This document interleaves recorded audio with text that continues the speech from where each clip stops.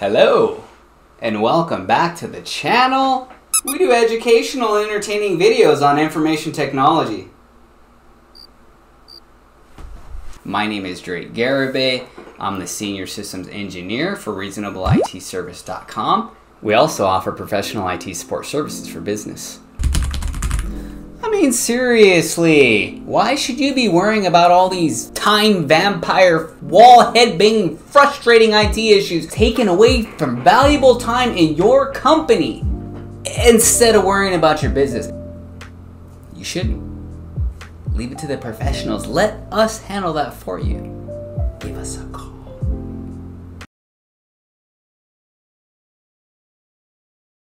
Welcome to Reasonable IT. Got a question for y'all. How are all my fellow sysadmins out there managing your Microsoft Windows updates across your Windows servers? For today's video, I'm going to show you how we monitor our Windows Server clusters for Windows updates, and we do so using Zabbix. I'm also going to show you how you can query for Windows updates from right within Zabbix. It's very convenient, and find out exactly what pending Windows updates are available on that particular host. And the first step is installing Zabbix Agent on your Windows server. I'm going to grab the version compatible with our Zabbix server, which is 7.0. I'll use Agent 2 in my case. Let's go ahead and install this. Next, I accept. Next, next. Go ahead and put in the IP address of your Zabbix server. These defaults are typically okay. Normally we would enable PSK, but since this is demonstration, not going to get into that right now. Add agent location to path, that's fine. Next, install. Yes. Fantastic, we have the Zabbix agent installed.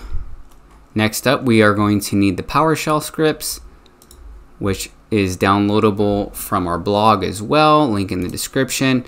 Let's open this up, extract it, and what we need to do is test and make sure that these scripts work on our Windows server. So if you're having any trouble running them, run PowerShell as admin and then run this command, and that should enable the ability to run PowerShell scripts. I'm just going to test these straight away because I know I have already enabled my execution policy. List updates is going to give you more detail about what updates are not installed, and these just give you a number back, a count. You might be wondering, what is count all and then just count uninstalled?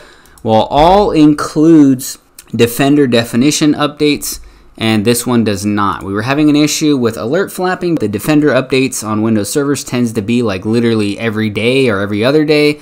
So we were getting triggers every time there was a Defender update. It was really annoying. So we took it out and we told the script, don't look for that. And yeah, that's why we have two different versions here. I'm going to go ahead and edit this. It's going to open up in PowerShell ISE, and I'm going to hit that play button, run once just to make sure that it works.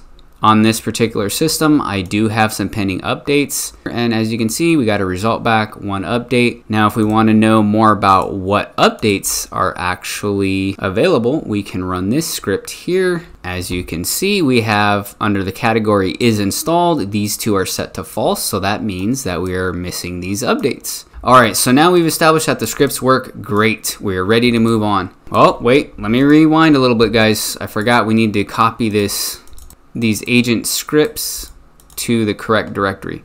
So don't copy this whole folder because it's got this RITS on the front of it. You need to copy this. This is the correct name that is going to be leveraged when Zabbix is executing the scripts remotely. So go to this PC. If you installed Zabbix Agent 2, it can be found under Prog Files, Zabbix Agent 2. If you installed Zabbix Agent 1, the 2 is not going to be there. Okay, it's very important because if the paths are wrong, it's not going to be able to find it. Oh, okay, I already put mine in there. Great. So that's how it should look. And we need to edit this config file. But I'm going to show you a little trick. I highly recommend getting Notepad++. Run it as admin. This way you don't have any permission issues when trying to edit the config file. As you can see, mine was already loaded from when I was looking at it previously, but in your case, you'll probably have to go to File, Open, and then navigate and open your config file. Great.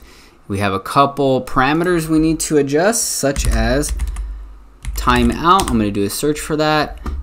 Option timeout. So under that code block, you want to put timeout. We're going to increase it to 30 seconds. We need to do the allow key system run. So deny key. Let's search for that. Deny key. Option deny key. It's going to go underneath this. Boom. All right, what do we got? Okay, a few user parameters. Highlight and copy all this. Whoops, get that extra quote in there. Copy, blah, blah, blah.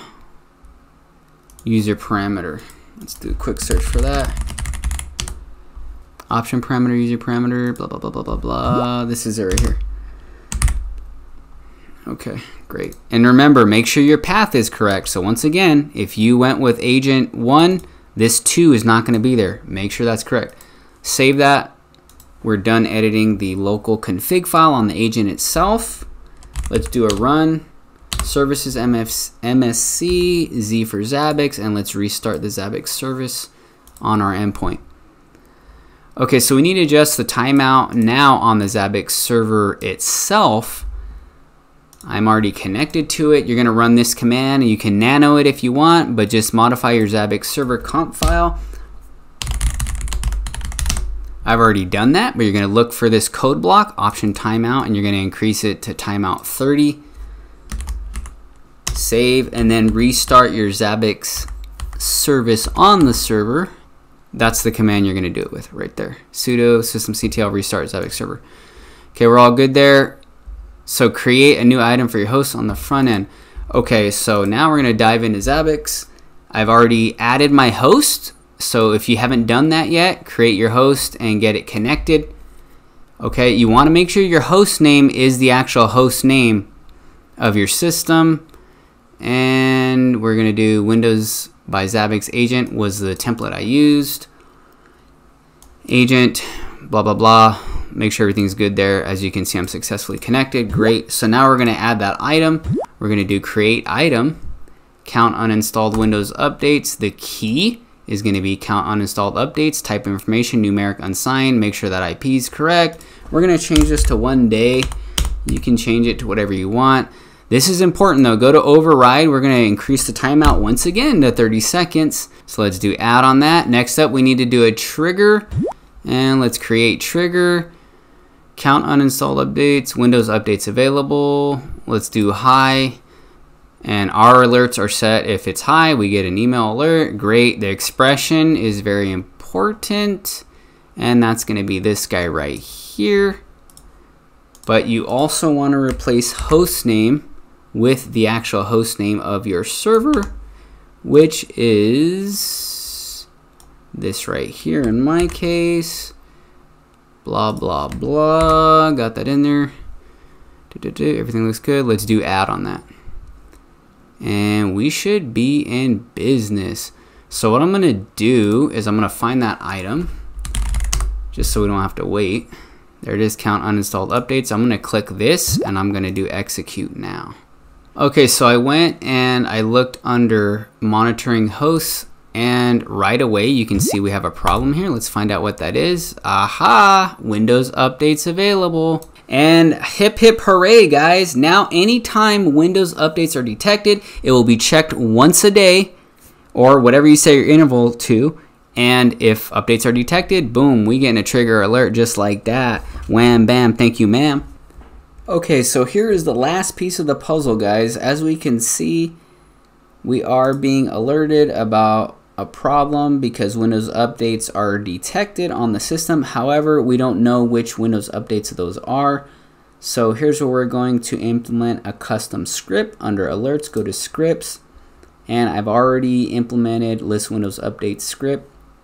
All you're going to do is click create script and you will fill out the parameters according to this right here. So list Windows updates, manual host action script, Zabbix agent, and this is the code that you're going to want to use. Once again, this will be available on the blog, so you can simply copy and paste it. But then once you have that script on your Zabbix front end, You can go back to monitoring hosts and check out how cool this is. We can click on that, and we have our script listed here, our custom script, list Windows updates. And what this is going to do is provide us what specific updates are pending for this host right here in Zabbix. How convenient is this, guys, and how cool is this? So we can see that we need this update right here. And that's super cool because, again, we don't have to go RDP to the host or get in front of the host and figure out, okay, well, what updates are available. Zabbix will tell you straight away. That's going to do it for this one, guys. I hope you liked it. You have any questions, comments, or concerns, reach out on the blog. You can leave a comment in the YouTube video, and we'll do our best to help you out. Please like and subscribe, guys. This is a lot of work goes into this stuff, so your support is much appreciated, and I'll see you in the next one.